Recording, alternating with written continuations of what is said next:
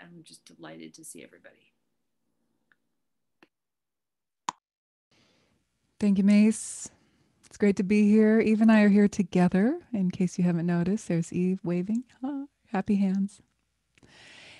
So I'll kick us off and guide the meditation and introduce the slogan, and then Eve will take it from there and guide us in Tonglen at the end. So it's a pleasure to be here with her. We don't often get to teach together, and it's always a joy for me and maybe a bonus for you. So let's go ahead and dive in to practice and making yourself comfortable, shifting from your daily activities to a more quiet, still place, both inner and outer. Of course, the supine position is always a viable position for meditation. Don't judge it. Sometimes it will be your best friend, and embrace it as a completely legit way to meditate. The key is to just not fall asleep. So either upright or supine is fine. The main point is to make sure the spine is nice and straight.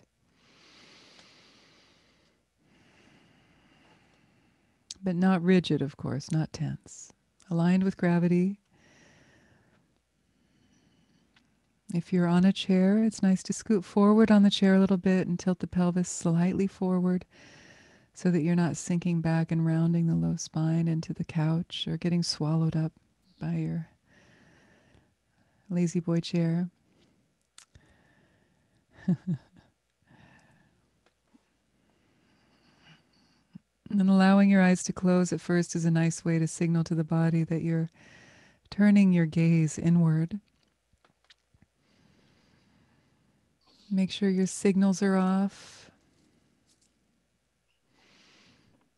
your alerts are off. No one needs to talk to you right now. This is just a time for yourself to go deep and to replenish yourself.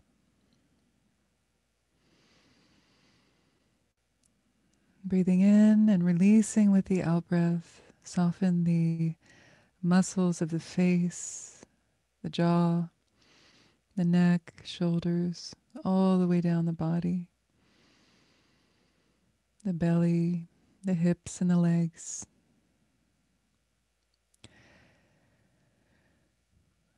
And then wash over the body again. Notice if there's a more subtle layer of tension you can release.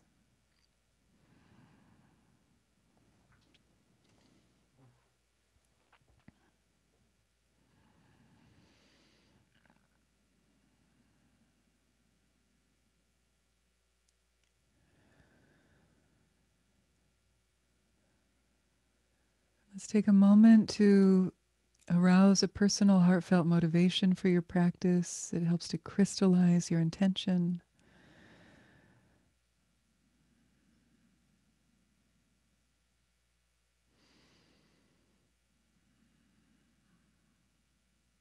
It said beginning your practice with a motivation, a prayer, a statement, a wish is like having a ballast on a ship. It helps to chart your course.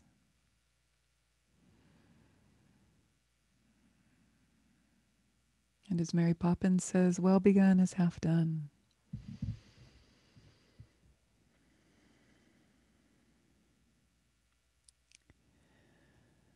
So your meditation is already off to a good start.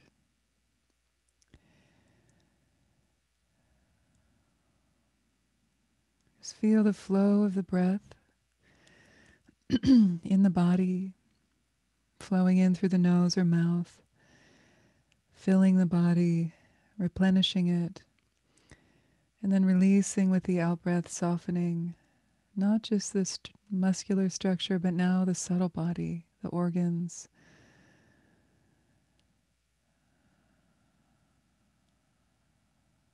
the emotional body, where we hold our thoughts, our worries, our anticipations. Feel that soften with the out breath.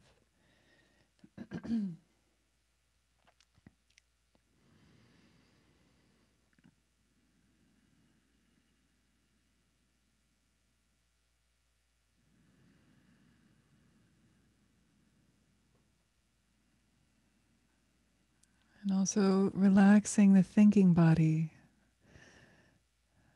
the aspects of your physical experience that hold the thoughts, the concerns, the worries, the projections. Notice where you hold that in your body and release with the out breath.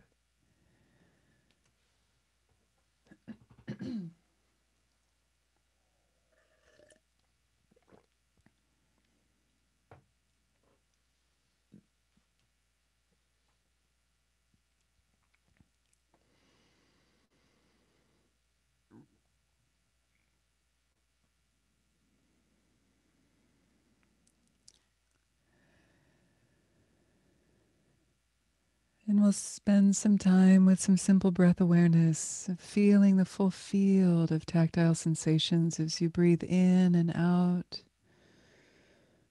from the contact of the breath on your nostrils or your throat, all the way down, filling the lungs. Feel the diaphragm, the belly, the abdomen exchange, the movement with the in and the outflow of the breath.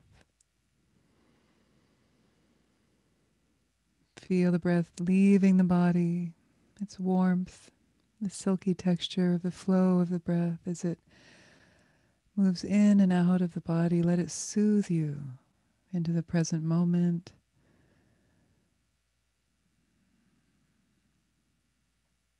With your experience right here and now.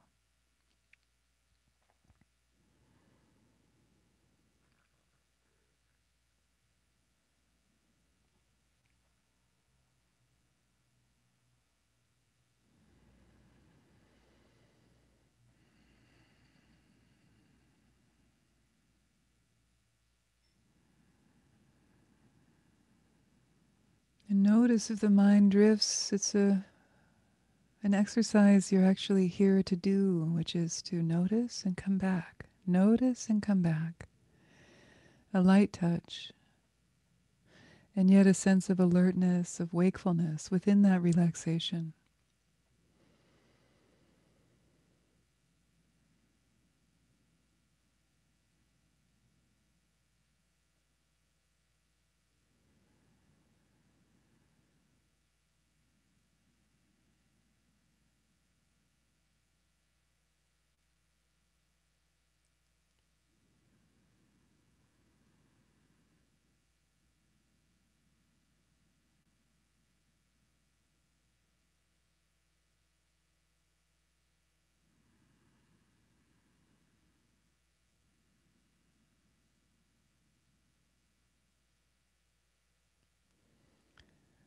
And as an experiment, let's see if we can count from 1 to 10 without completely losing our connection with the breath.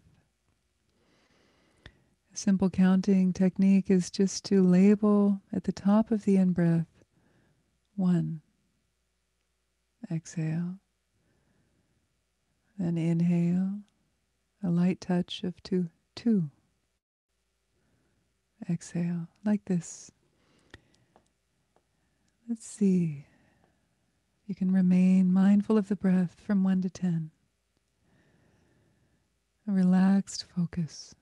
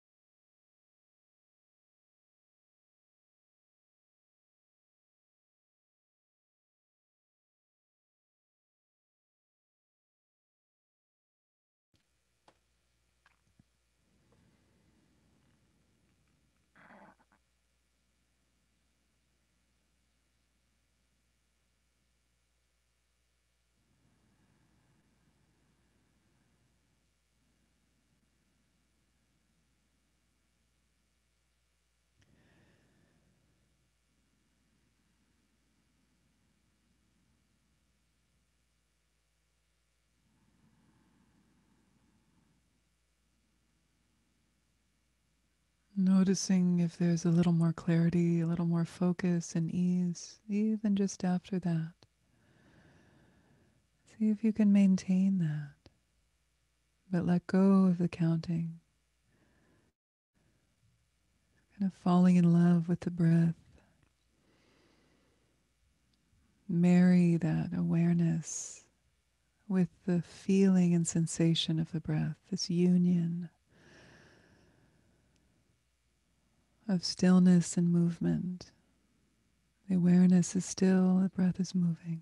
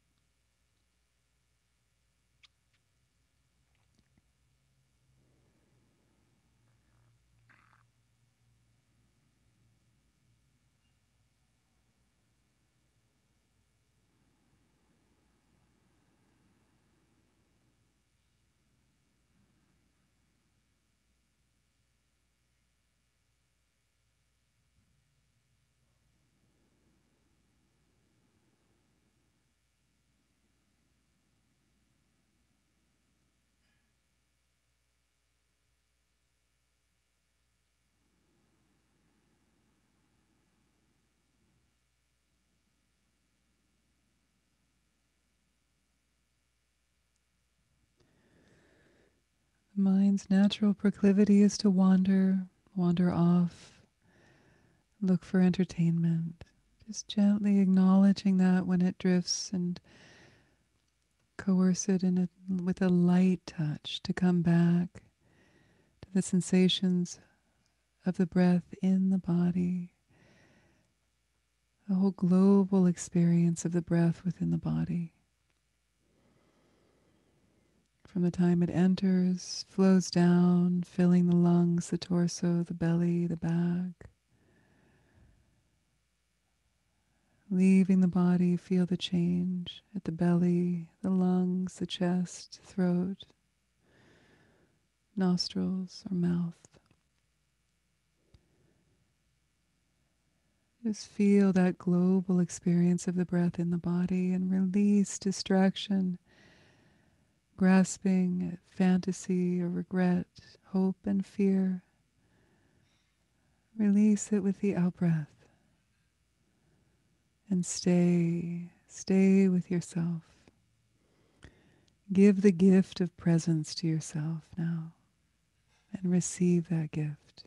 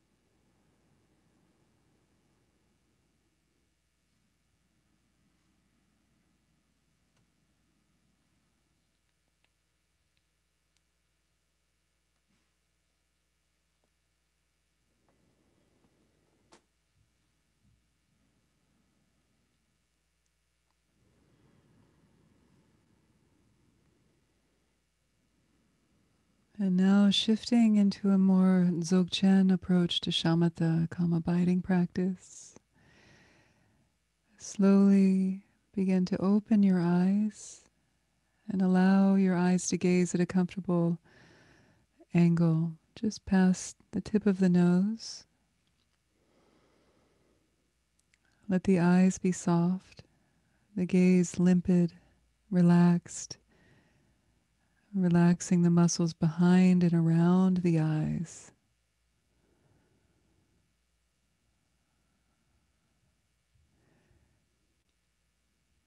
This practice, called settling the mind in its natural state, is a gentle shift from the breath as your anchor to the domain or the space of the mind itself. So, in a sense, you're widening your mindfulness aperture here,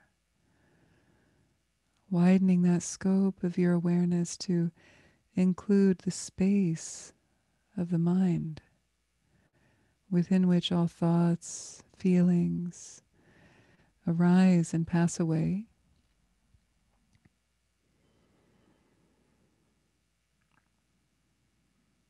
So the eyes help to facilitate this as it gazes into that empty space. Feel as if you were gazing into the space of the mind itself. But don't stare.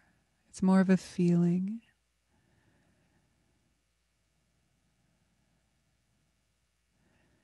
And settling the mind in its natural state entails releasing grasping, releasing distraction.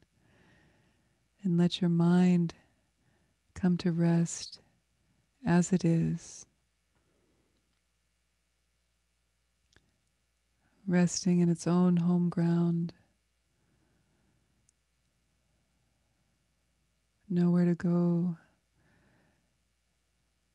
Nothing to fix here. Just a continual releasing and opening and resting from the vantage point of awareness rather than the vantage point of thought. So if you feel yourself being fused with thought, notice and release with the out-breath and return to this broad, lantern-like consciousness, settling the mind in its natural state, free of grasping, free of distraction.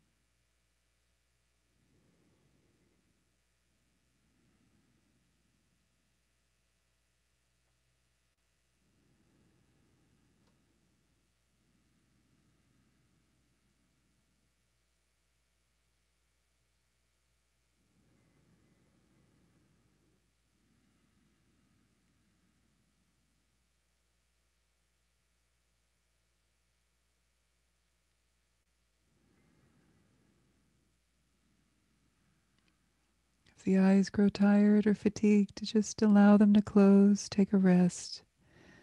And then when you're ready, open the eyes gently again.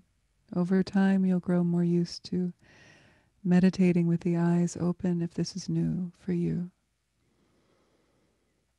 This helps us to blend our life with meditation. The eyes are open, closed. It doesn't matter. Soften the gaze. Relax the jaw. Relax the brow.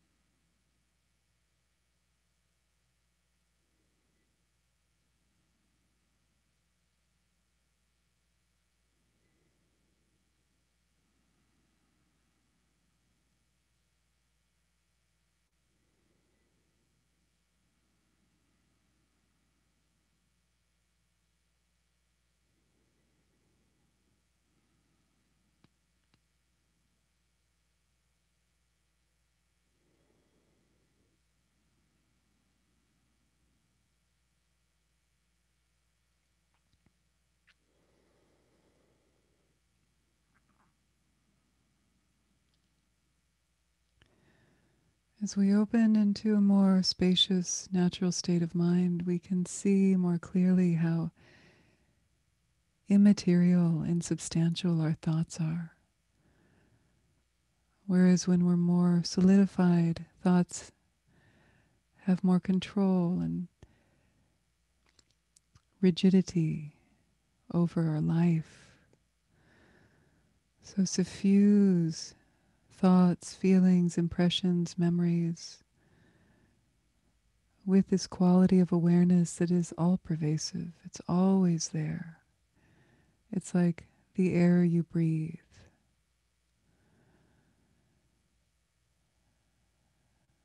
In fact, thoughts are a natural effulgence, a creative display of your own awareness. They're not the enemy. They're like clouds arising and passing within the greater space of your own sky-like nature of mind. Experience that. Taste that for yourself.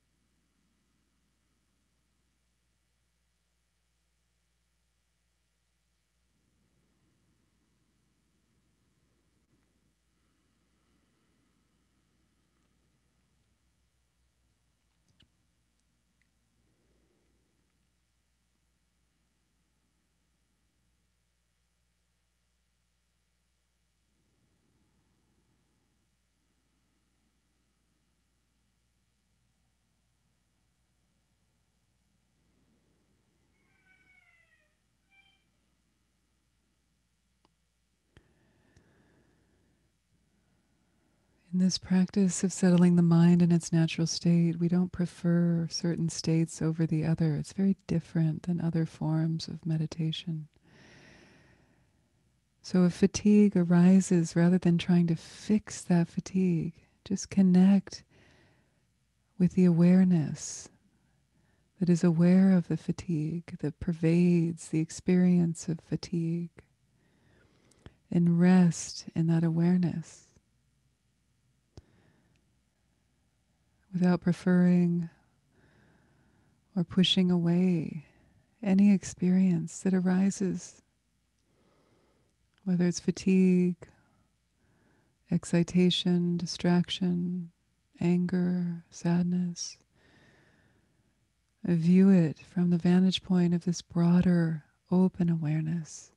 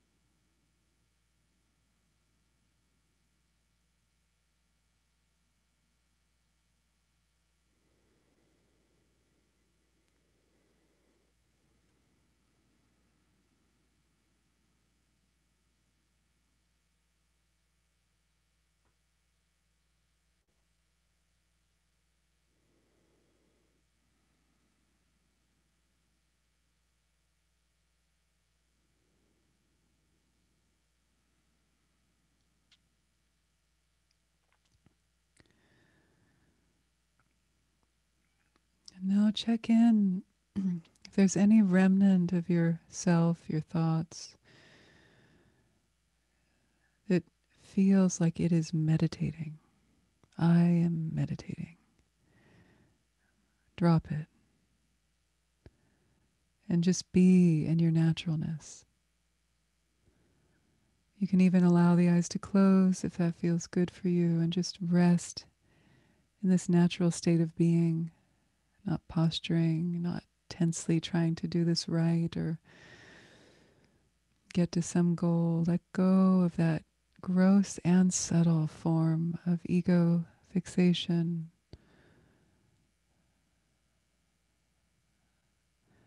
Let go of the effort. Just allow yourself to be. Let yourself be.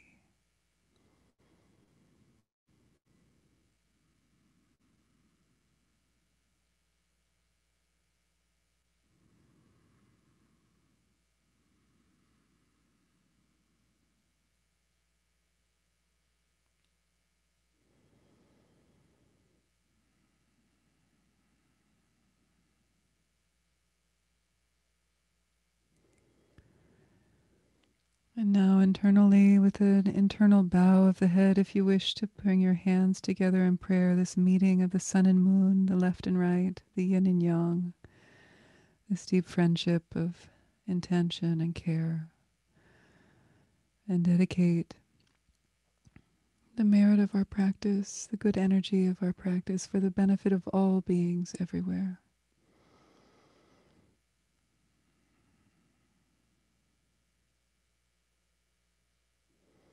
Thank you.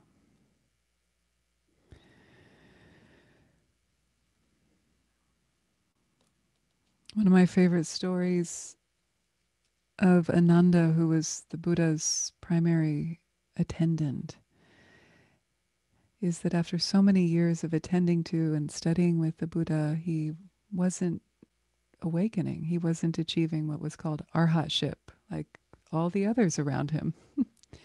And he was dismayed. Why not me?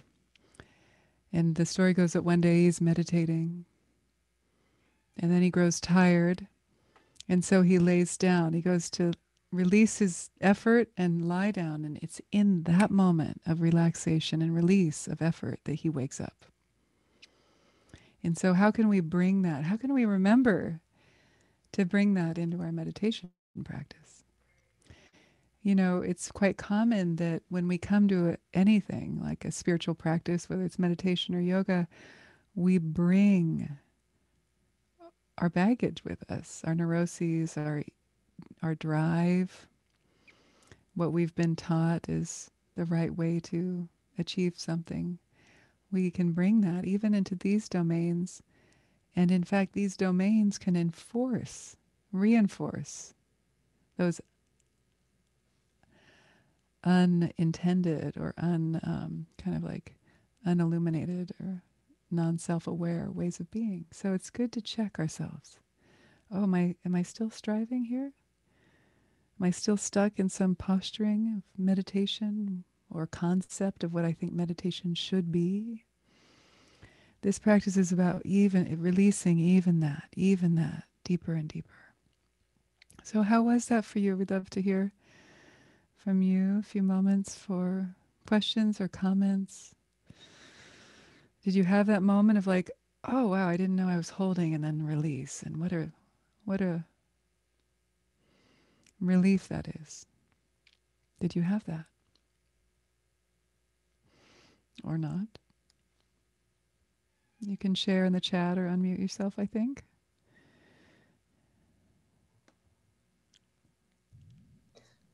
Chandra, if no one is asking at this moment, I'm curious, I'd love to hear your thoughts on the hypnagogic states.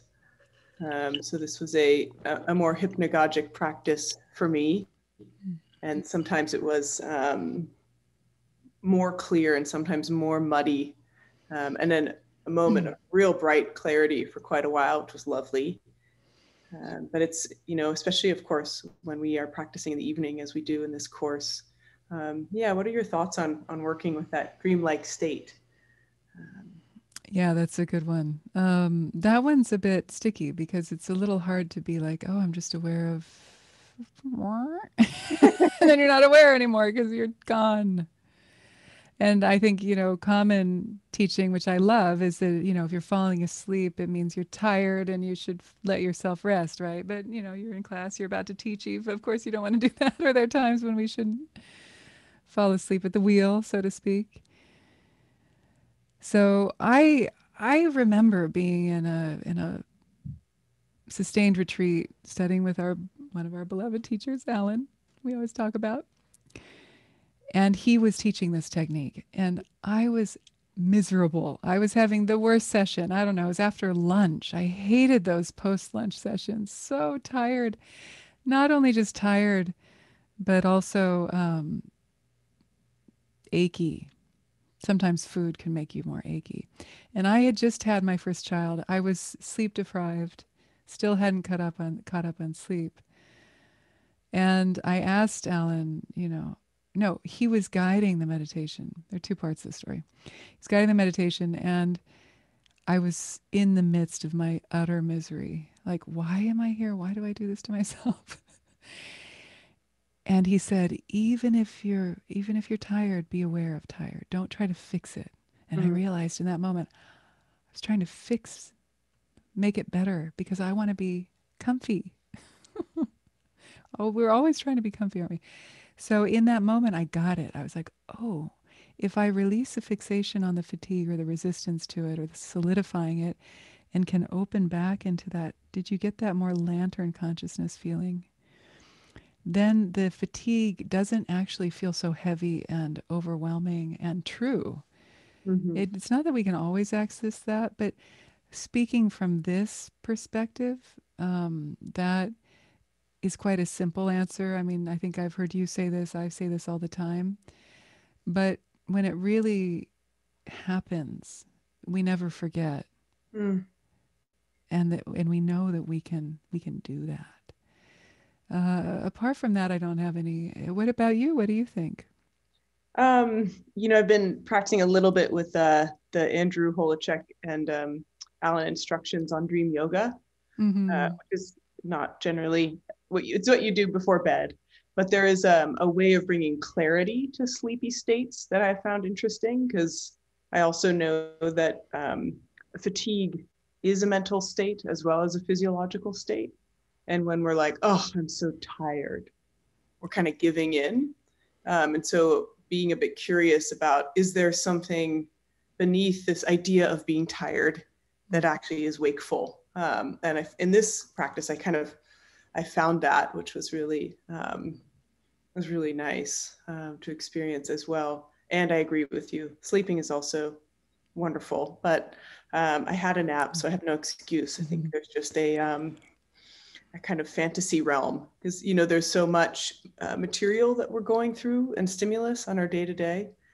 So it's an interesting place where it unwinds, but it can be distracting. So coming back to your instruction over and over was very helpful.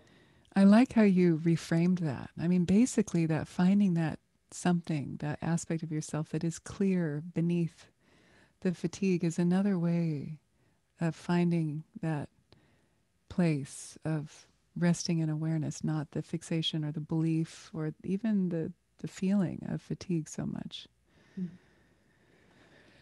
We have a question Yeah. or two here. Someone is curious about hypnotherapy. I don't know much about it, so not sure if I can speak on it. And someone is curious about the open eyes, unless there's a point of concentration. So that's a common question for us. I have actually done hypnotherapy and it really was wonderful. It helped me a lot. But I'm not like a therapist or a psychologist. I haven't studied exactly what it is about that state that brings about healing. I hope you found a relief or you find relief. You said you've tried it for the first time today, so you'll know tonight. I hope it works for you. I wouldn't be surprised if it did. It is a kind of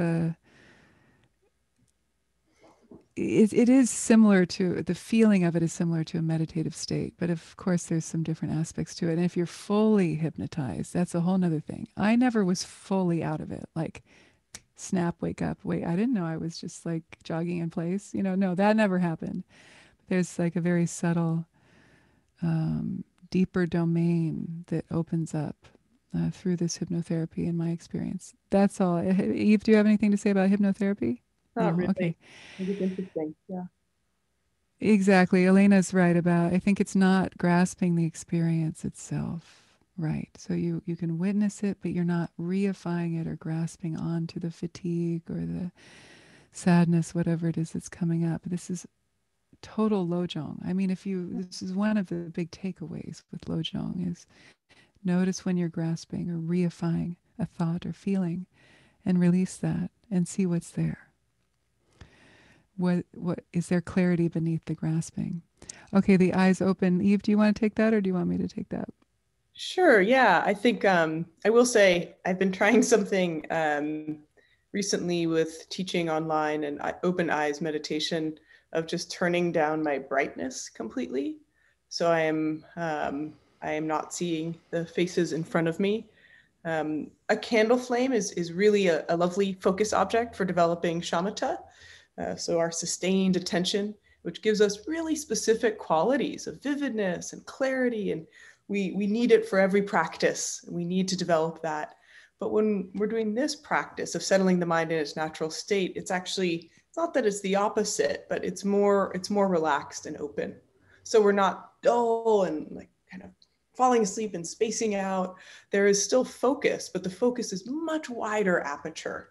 So I completely resonate with it probably being easier, especially in the beginning, to focus on one thing.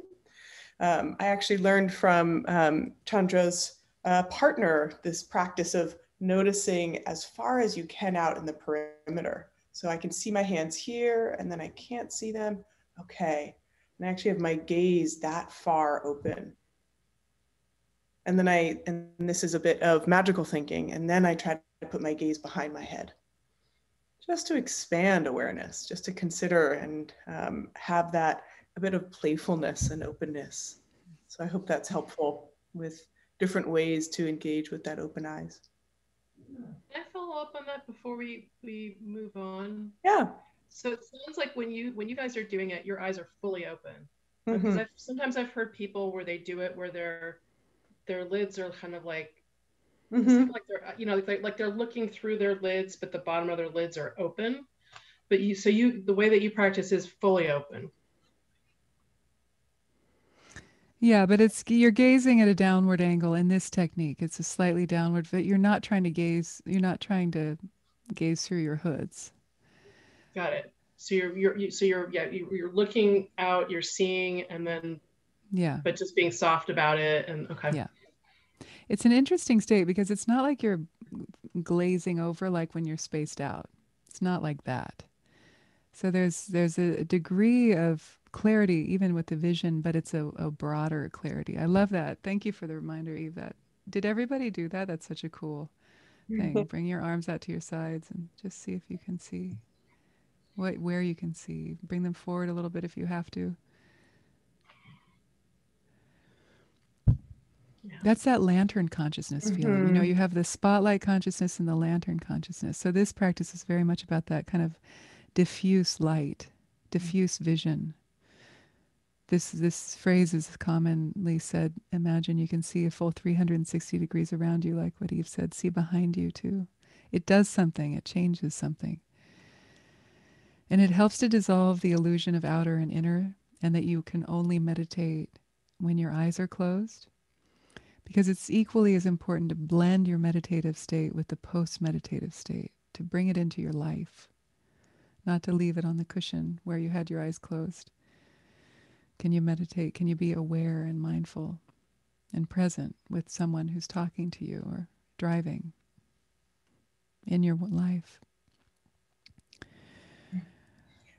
Someone asked about the fire casino, and my recommendation is to listen to Michael Taft's podcast. He has about, I think, 2 or 3 in a row on the fire casino with Daniel Ingram. And I have not practiced it. It seems to have kind of almost outrageous impact on people, and sounds interesting. If one day or another we all get the opportunity to practice in person again, please. That's something I would like to investigate.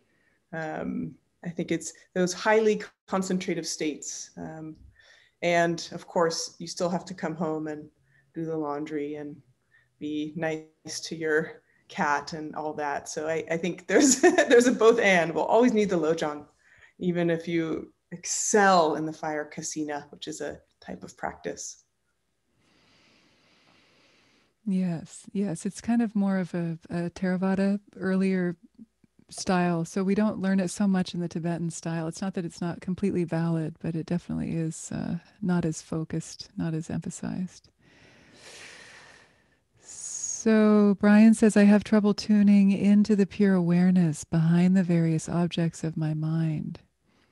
Meditation. Any tips on tuning into that state? So I'll start this, Eve, if you want to add. That's great too.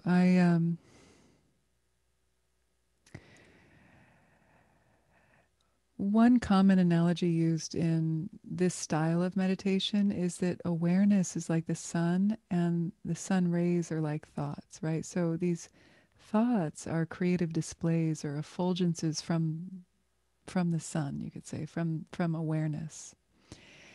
And so in this type of meditation, rather than kind of doing what we might habitually be doing throughout our day, which is like, oh, I want to eat. Okay, I'm going to go over here. Oh, there's a phone call. I'm going to go over here. And we're always, in a sense, kind of face planted or fused with thoughts and identifying with them, operating our life from the vantage point of this thought, I like this, I don't like that, right?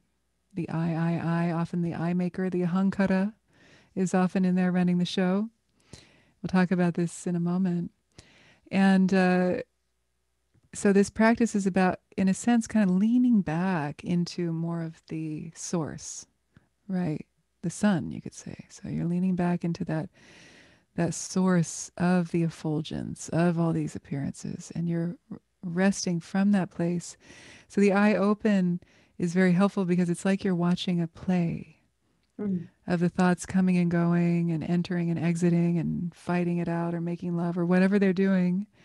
You're watching like, sometimes I like to think of like I'm a non-attached director, like I'm witnessing, but I'm actually don't really care if they're good actors or bad actors or if people applaud or not. I'm just sitting way back in the back row, and I've got this kind of peripheral awareness of the whole theater and then the stage. And so I'm no longer fused with the thoughts, but I have space. There's space between my awareness, my experience, and those thoughts that are coming and going. And what's cool is that it's not like detachment. It's not like you're training to be Teflon and non-reactive, non-feeling robot. That this practice isn't meant to create that effect, and in my experience, it doesn't create that effect. What it does is it opens the capacity to more easily and adeptly be with whatever comes your way. Lojong. So maybe that's enough for now. I hope that's helpful. So that feeling of leaning back in your experience, broadening it, and not being so fused with the thinking mind. See if you can enhance the space between your awareness and the thoughts. And then you start to see that the space actually pervades all of those thoughts. They're not separate things. And you don't have to go outside to find space. Space is in the body. We are 99.99% space. I looked it up. Scientific magazine. I'm not making that up. We are pervaded by space, not just the mind, the whole body. Space is everywhere.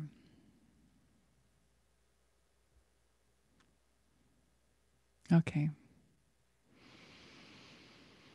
We love your questions. Thank you. Yeah. Okay, good. Yeah, we have an agenda. We have a slogan to impart. Woohoo!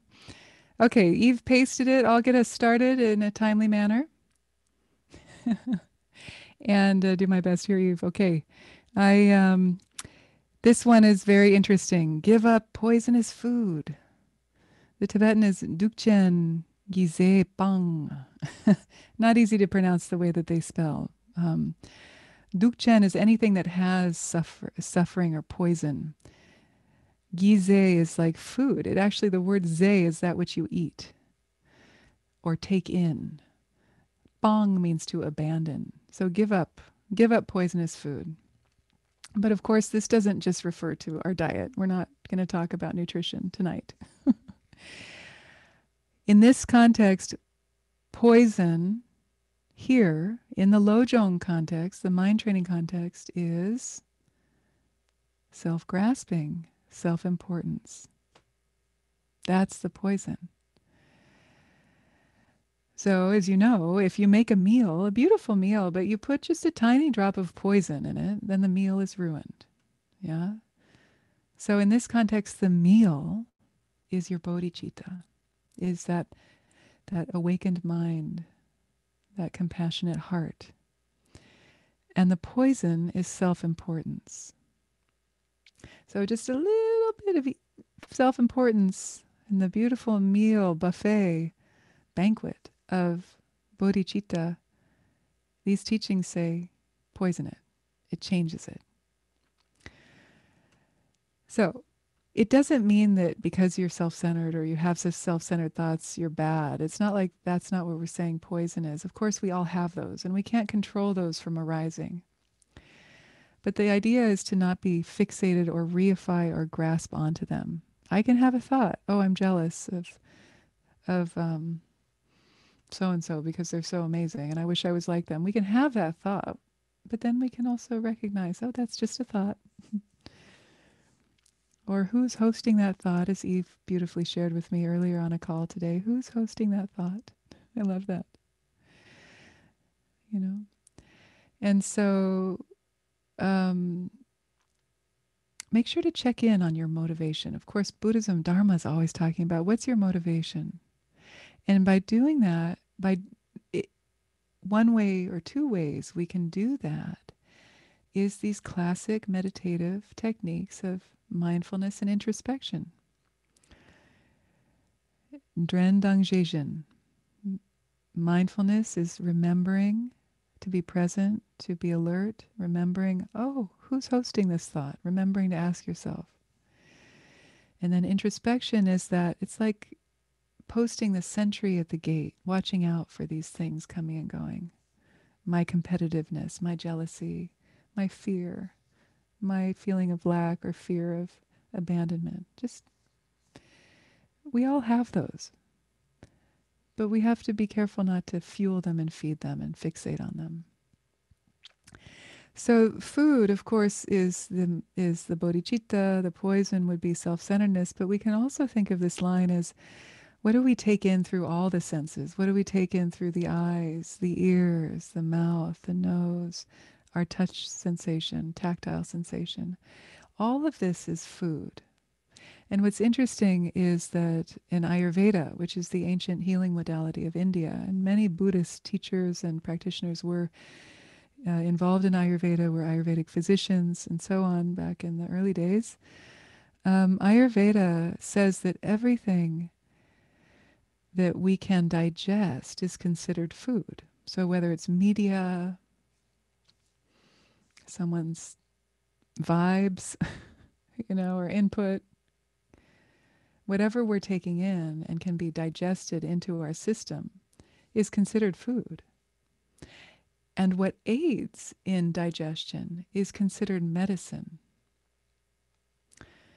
And on the other hand, what hinders digestion is poison. So that's another interesting way to understand that digestion equals integration. So poison kind of blocks the integration or blocks the chi. It's not in harmony with what the body-mind matrix wants to do. Okay, here's a quotation from Jamgon Kongtrul the Great. I can also paste it for your reference. He says, since all virtuous thoughts and actions motivated by clinging to a concrete reality or to a self-cherishing attitude are like poisonous food, give them up. Learn not to cling, but know the phantom-like nature of experience. This phantom-like nature of experience is the illusory nature of experience. That things arise, hopes, fears, they arise, but they are not solid in and of themselves. They don't exist wholeheartedly, autonomously from their own side. That everything is interrelated. Oh, thanks. The wrong cut and paste. Okay, thank you. So abandon this self-cherishing attitude, this clinging onto concrete reality. Abandon that, because it's like poison. And if you think about it, it is pretty toxic. So learn not to cling, but know the phantom-like nature of experience. So you can play, dance in this dreamlike nature of reality. Okay, so last thing I'm going to share is that in cultivating bodhicitta, there are two things that we need to be aware of and to pacify, overcome, heal. The first, and Eve will paste it, is called self-grasping. We've been talking about this. This is called dak zin. Dak means self, zin means to grasp. The second is self-cherishing, or che zin. Che is this way of like, it's a cherishing form of grasping. So the first one, self-grasping, is the base confusion that we think because we think that we exist autonomously. We grasp onto this separate sense of self. This is fundamental Buddhist teaching. This is why we suffer, because we grasp onto this solidly self-existent, autonomous self, and yet it doesn't exist.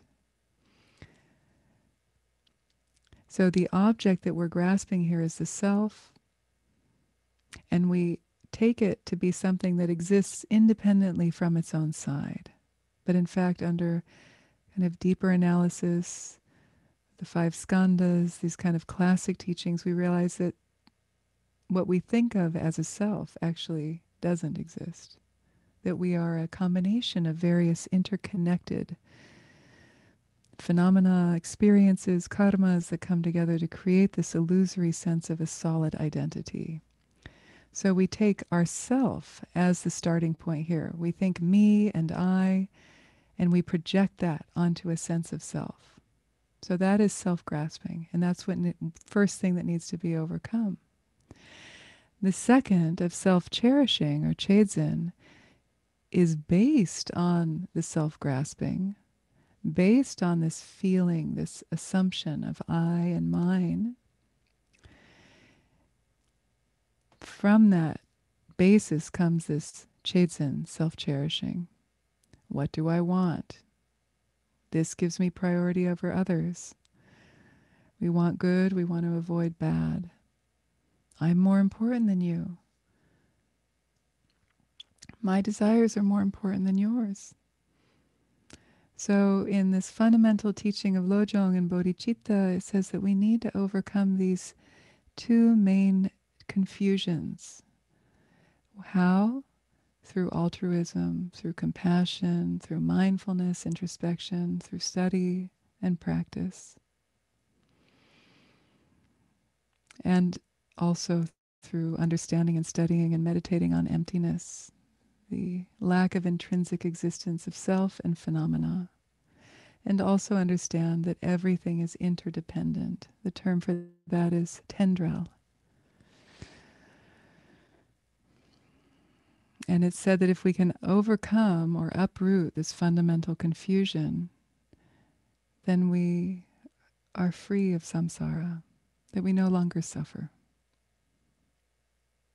Okay. So Eve, what do you think about that? Yes. Yeah, I think it's the way you're weaving in this slogan as it relates to all slogans, right? There's such a continuity. I was caught off guard by this slogan at first, because don't eat poisonous food just is a bit bizarre. And one of the readings of it by Alan Wallace, and he says, if we engage in our spiritual practice, as we engage in our spiritual practice, we pollute our spiritual food with poison by remaining unaware of self-grasping and the egotism of self-centeredness that derive from it. And I think, what I started really noticing about this slogan is reminding us that we can use anything into accidentally becoming fodder for our egoic identity project. And that we can use even these spiritual teachings, even this amazing meal of Bodhicitta, anything that we receive in the purpose of, unfortunately, trying to keep that whole cycle of hope and fear alive. So another reading of this by Dilgo Khyentse Rinpoche, he says that even if we're engaging in wholesome actions, so even if there we are packing up wonderful lunch foods to bring to our neighbor who is really in need and not well, if we do so with this sense of, gosh, I'm such a good person. I hope someone's watching, right? That we can kind of contort even that really wholesome deed. So this abandoned poisonous food, it's actually inviting us to see when are even our most wholesome aspects, putting food in our body, the spiritual practice. And I love this Ayurvedic approach that everything we imbibe is food, right? Whether it's the environment that we're in, or like, as you're saying, the media, the books, the movies, all of it is food. And it can be, unfortunately, co-opted, again, for our own identity project. And this really reminded me of this wonderful book, maybe some of you are familiar with, Cutting Through Spiritual Materialism by the late, great Chogyam Trungpa. And this whole book is essentially about this slogan in a lot of ways. It's really, it's a treatise a bit on how we can inadvertently make our spiritual practice just another thing that we own, that we do, just another thing crowding up our very overcrowded lives.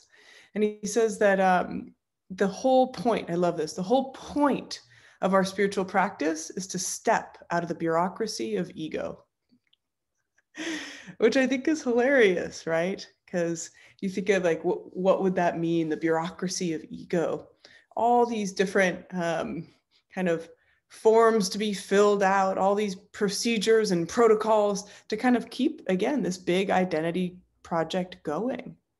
Each day we have to show up and somehow be a better, newer, more impressive version of ourselves to keep up with the fears that we're not facing, that we're not being with, right? The whole egoic project is to help us avoid, as Pema Chodron calls it, the soft spot, the tenderness, the vulnerability of being with the realities of this world, which are that there is a lot of suffering and uncertainty.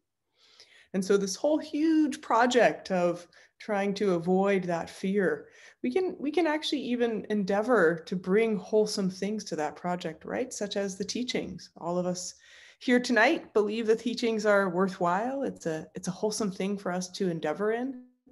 And yet we actually have to be vigilant, even here in the teachings, of not becoming a bit co-opted, not using the teachings just as another way to kind of further our egoic project. So there's one beautiful quote I'd like to read to you, like, because, okay, I'm not supposed to do this, but how? How do I receive spiritual teachings and not make them into just another item, right? So Chogyam says, there is a saying in the Tibetan scriptures, knowledge must be burned, hammered, and beaten like pure gold. Then one can wear it as an ornament. So when you receive spiritual instruction from the hands of another, You do not take it uncritically, but you burn it, you hammer it, you beat it until the bright, dignified color of gold appears. Then you can craft it into an ornament, whatever design you like, and put it on. Therefore, Dharma is applicable to every age, to every person. It has a living quality. It's not enough to imitate your master or guru. You are not trying to become a replica. The teachings are an individual, personal experience, right down to the present holder of the doctrine. And that's such an empowering message as well, right? That these teachings are not ours to just passively receive. These teachings are here for us to really test out, to investigate. And interesting that that might help us avoid this practice of them just feeding our ego. So, of course, this has slowed down a bit in our pandemic times, but during most weekends in the Bay Area, you could attend, I don't know, 40 or 50 spiritual workshops. You could get how many different kinds of, trainings and experiences, many of them, if not all of them, really enriching. But there's this kind of tendency that we might fall into of a way that we approach them ends up actually becoming an ego project. I just need to get that one training and then this training, and I'll buy a nice shawl at one training, and I'll get this beautiful butter lamp at another training, right? So we end up treating it as though it's a thing or something to own. And so the idea of like, how do we disassemble this materialism around, especially our spiritual practice? And it's humbling. It'll be leading us well for our practice of Tonglen. It's to surrender all of our hopes and fears and to march directly into disappointment. So with the spiritual practice, another way we get kind of caught up into, co-opting it into our egoic project is, I want this thing because it will make me feel good. I want to do this thing for it to help me. And there's an agenda, there's an expectation, and in some ways a rigidness and unwillingness to open fully. And the opening and the fullness of that opening, it can be really painful and really tender. Interestingly, Chogyam in this book also points out that we can even create a spiritual materialism of our Sangha. We can get like a little, instead of interdependent, codependent, right? We needing one another in order to justify our own practice. And he has this beautiful image of, we don't lean on each other to the point that we would fall, but we walk together on the path, joining one another. And one other thing this brings up for me, just the spiritual materialism, a bit of an aside from the slogan, but I think related, is this tendency we get to kind of create a distinction between what is our spiritual practice and what is not. And I know for myself, my challenges at work, disagreements with coworkers, my chores, the laundry, that does definitely not feel like it is my spiritual practice.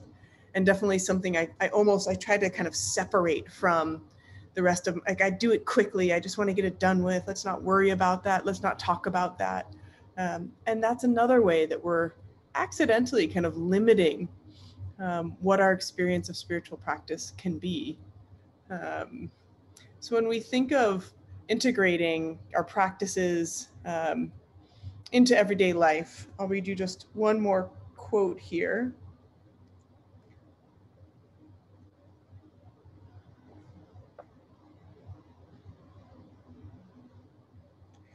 Chogyam says, we must begin to dismantle the basic structure of this ego we have managed to create. The process of dismantling, undoing, opening up, giving up is the real learning. How much of this ingrown toenail situation have we decided to give up? Most likely, we have not managed to give up anything at all. We've only collected, built, adding layer upon layer.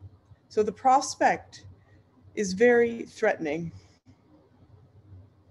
So he says we have to commit ourselves to the pain of exposing ourselves, taking off our clothes, our skin, our nerves, our hearts, our brains, till we're exposed to the universe. Nothing will be left. It will be terrible, excruciating, but that's the way it is. he never is, he's never taking the subtle path. But I really enjoy, I guess I would say, his truth saying of how hard it is to let go of this egoic project. For many of us, most of the time, it's not even conscious. The way that we're kind of ending up using spiritual practice or other things that could be quite wholesome to try to protect us away from what we're afraid of. So I think I'll see if there's any questions here. I want us to have a moment. This is quite a, let's say, a bit of a dense and a high aspirational teaching for us to let go of ego clinging.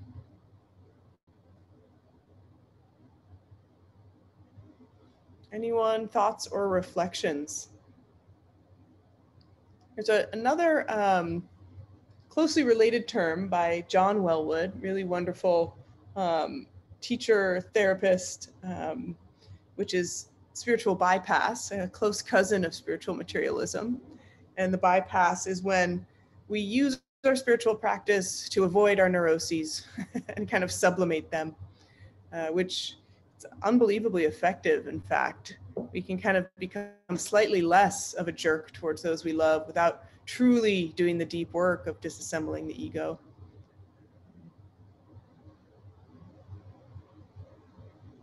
Any questions or reflections on this practice? Sorry, this slogan.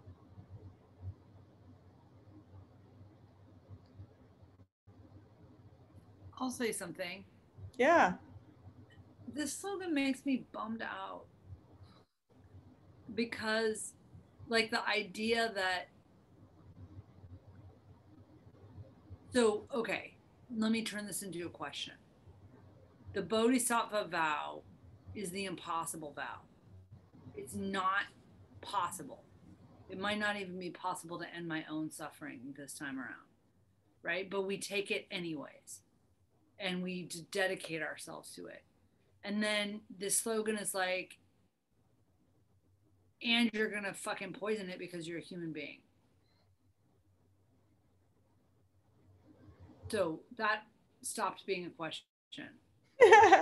Sorry. I think that, how do you reconcile that? Because I think the slogan is a warning. I don't think it's a directive. I don't think it's it will always be that way. But like we're human. Like we just, I mean, I'm not Pema Chodron. Like I'm not, my ego clinging has long, it's just not shed yet. But isn't there like a difference between like ego clinging and just like a healthy functioning ego? Yeah. That is a very good question. And you know, when we say ego clinging, I think we're talking about the constriction, not the initial part of, gosh, I'm scared that there isn't enough. Chandra and I were talking about scarcity earlier, which I think is a very egoic mindset, right? Where I want to be generous, I want to be open, but I'm nervous there's not enough. And if we bring awareness to it, we're doing the work. So it isn't not to feel the scarcity, it's to not act on it. So the food is still there, right? We just don't want to poison it. Right. So Walt says, unless you admit there's a problem, you can't address it. And I think, you know, I brought up the spiritual materialism because it's such a big issue, unfortunately. And we live in a marketplace now, right, where meditation and mindfulness is a product. So how do we keep our practice something that feels, it can be, we can have nice things and nice shawls and all the rest, but how do we keep ourselves clear with ourselves on that motivation or intention? I have a quick question. Yeah. It's interesting to me because I don't find myself to be a particularly, I guess the word I'm thinking is generous. There might be a better word, person. So what I do is I try to do intentional acts of, say, generosity or giving. And you said something about doing it and then thinking, gosh, I hope somebody sees me, or to feel better. And I guess I'm just doing it for the sake of generosity. Is that, but it doesn't necessarily always feel like it's really my true nature. I'm doing it to practice the act. And I guess I'm questioning how that goes along with, is that still, I mean, do you do the act and then hope that eventually it just comes more naturally? Is that making sense based on the thing you said? Laura, you're onto it. That is exactly right. There are many of these practices that don't come naturally for us. And, you know, as Chogyam was saying, we kind of have to really both surrender to that reality and then kind of open ourselves up to it. And I think you're exactly right in saying it can start as something that feels effortful and then become something that feels more reflexive. So you can start with, I'm doing this generosity because I believe it's the right, I believe it's the right thing to do, even if it's not my intrinsic motivation. And, you know, you can call that enlightened self-interest, right? Like, I know this is good for me. Generosity, actually, altruism is good. It is like physiologically good, psychologically good. And I think the hope is that, you know, going 2 slogans back, that you don't have an agenda about what happens. So I'm acting generous without this hope of fruition, someone will see me, or this person will owe me something. Oh yeah, that's not, no, that's obviously, that would be different. Okay, thank you. Thanks for the question. Walt says, vaccine envy is poisoning my food right now. Like, I'm 72 with underlying conditions. Where's my vaccine? I hope it comes soon. Yeah, and that's good. That is good, clear seeing, right, of how, well, I don't know if that's ego clinging or if that's just like wholesome protection. What do you think, Chandra?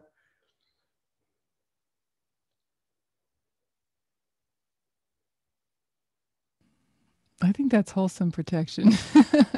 But you can have that thought, but then I think the subsequent suffering, like if it really eats away at you or it turns into negative mental state that goes on and on and on, that could be the grasping coming in and perpetuating, kind of poisoning the food.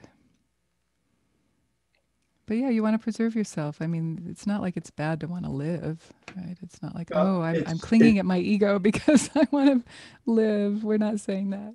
No, it's more to the point of, wait a minute, there are these other people out there and they're getting their vaccinations. Why am I not getting mine? How come they're getting vaccinated and I'm not? No, I understand. I totally get it. That is unwholesome. Yes. Okay.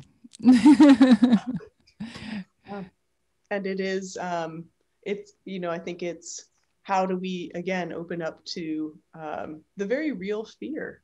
And I was saying to Chandra, I've been working with some practices by a teacher by the name of Tenzin Wangyal Rinpoche, and he really invites us to notice, where are we hosting the fear, or how are we hosting the fear? So it's the fear, which is real, of the vaccine, something that is needed, especially with underlying conditions and et cetera. But how are we with it? Does it then lead to that kind of contempt or judgment, or to hopefully self-protective behaviors? So I think this is a great segue for us to do a brief Tonglen. And this is actually a Tonglen for our fear, or the fear that helps us maintain our driven ego, the fear that sometimes really just wants to protect us, but ends up keeping us walled up. So let's just gently close our eyes softly, inviting a quality of gentleness throughout the body.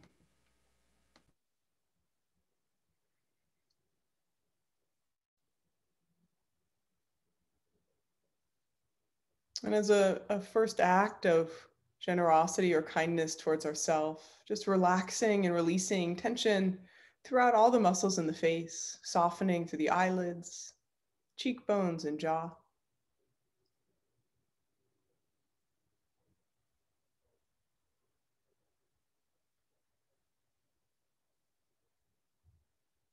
And for one moment, just really taking in and opening up to the spaciousness that Chandra invited us to be exploring together.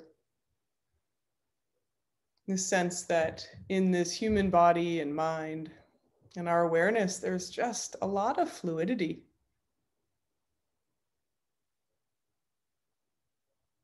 Thoughts, memories, images, and sensations can come and they can go.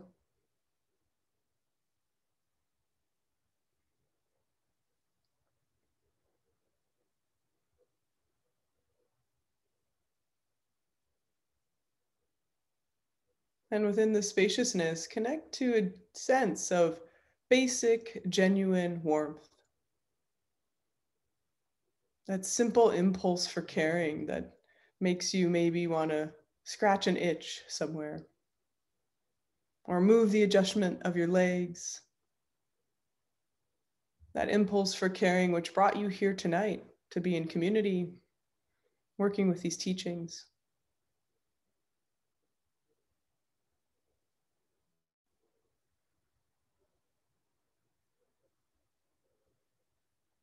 As my friend and teacher Tenzin Choki says, look at it as your inner pilot light. This flame of care right there at the ready.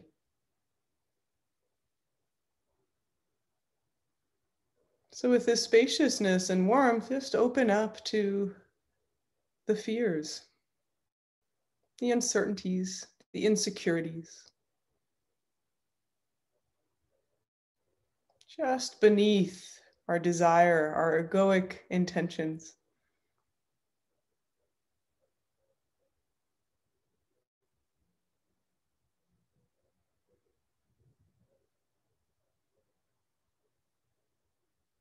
Sometimes we clearly see our ego, trying to make ourselves feel better,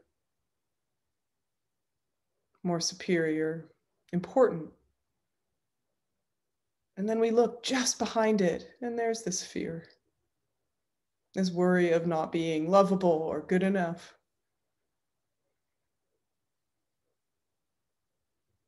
So generate just a simple sense of that fragile, fearful holding. And see if you can give yourself a little space with it. Invite some warmth along with it.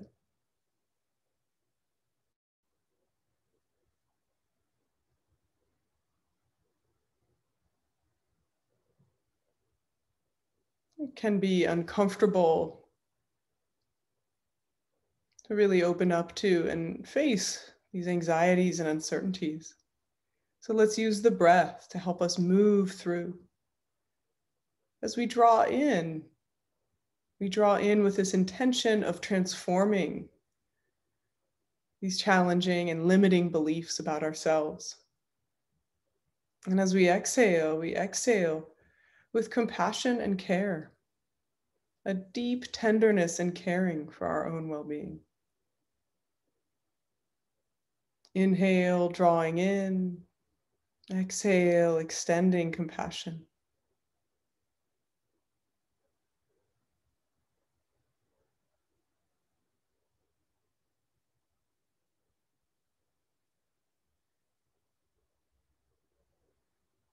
Our beliefs may be unique to us, our specific version of what isn't quite right,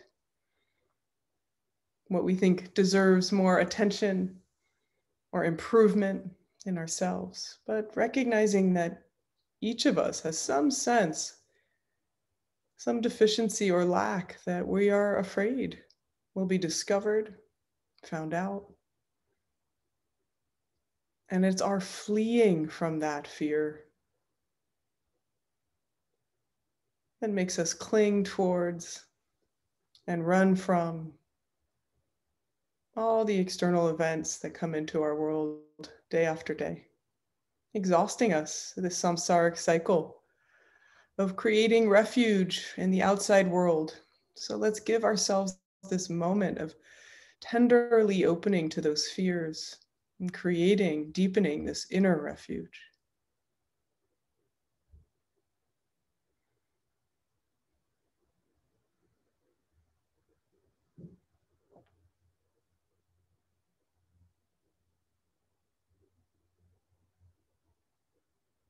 A couple more cleansing breaths, drawing in here the challenging, difficult, fearful content, transforming it immediately through the space and warmth, and extending out compassion, care, and love.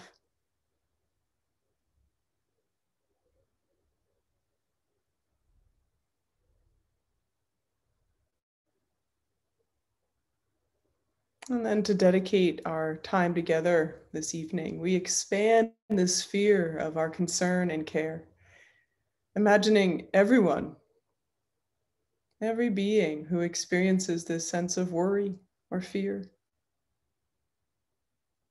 Imagining this impossible imagining that we could take all of that in, relieve even a tiny bit of burden from the fears and insecurities,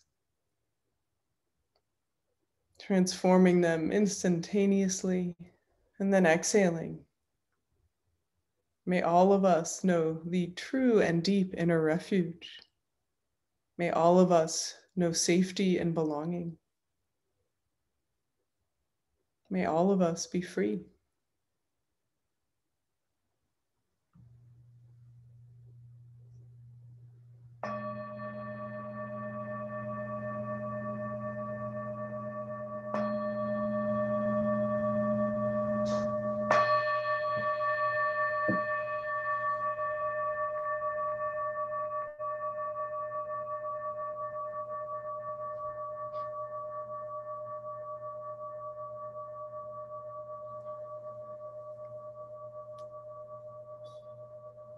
Thank you all for your practice and your presence. Thank you, Chandra. Thank you, Mason, Pamela.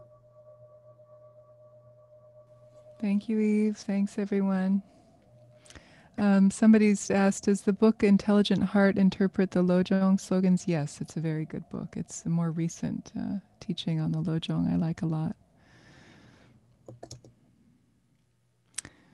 Maureen, okay. I have direct questions. Sorry to take up the time. We don't know when we're doing Feeding Your Demons next, probably in about a month. So definitely stay on the San Francisco Dharma Collective email list. Maybe tell your friends to get on that if they're curious, or the IG page. They post every week. Great. I thought I'd let you know if you're stuck at home, not doing anything special this weekend. I've got a really cool weekend workshop coming up that starts at noon on Saturday and Sunday. So it's like, doesn't take up your whole day. And it goes into the afternoon. Why am I? Anyway, yeah, let me just paste this for you if you're curious. I meant to mention this at the beginning, but I neglected to do so. Self-promotion, not our strong suits, Chandra. Yeah, I know. We're definitely not good at that. We need other people to promote us, please. But yeah, it's a Wisdom Rising. It's the Dakini Mandala and then chanting and kirtan with Nina Rao. It's fun. Wow, that sounds really fun. Yeah. And it's at Menla, which is has such many very cool classes too. Yes. Check out the website. Even if you can't come to our weekend, they've got a lot of really great stuff going on. Retreats. It's founded by Robert Thurman under the auspice of His Holiness the Dalai Lama. It's a wonderful organization that supports the cultural preservation of Tibetan people. So thank you, everyone. Thank you, Eve, for a wonderful night. We'll see you again very soon next week. Ciao. You can unmute, say goodbye if you want. Thank you. Thank Both. you. Thank you. Thank you. So Thank much, you. Eve and Chandra. Everybody.